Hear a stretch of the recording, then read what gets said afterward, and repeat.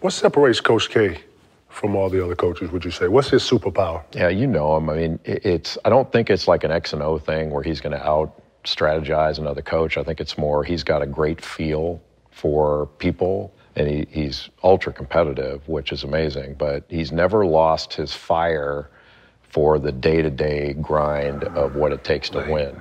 And he's on top of little details all the time. Like, he doesn't let stuff slide. Even when we were winning, like the times we probably got it worse than any was when we'd won and we hadn't done what we were supposed to do, hadn't played to the level we were supposed to play.